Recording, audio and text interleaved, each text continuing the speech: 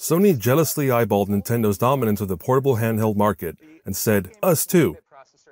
Their first effort was the PlayStation Portable, or PSP. This handheld platform allowed PS1 level games on the go and was technically superior to the contemporary Nintendo DS.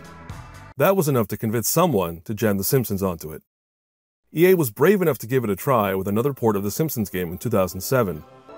As with the PS2 version, Rebellion Developments took on the task of crunching the game down onto the technically challenging handheld and delivered something that was competent, but not as impressive as its console counterparts. The PSP sold quite well and brought many beloved games to the handheld market that weren't possible on the Nintendo DS.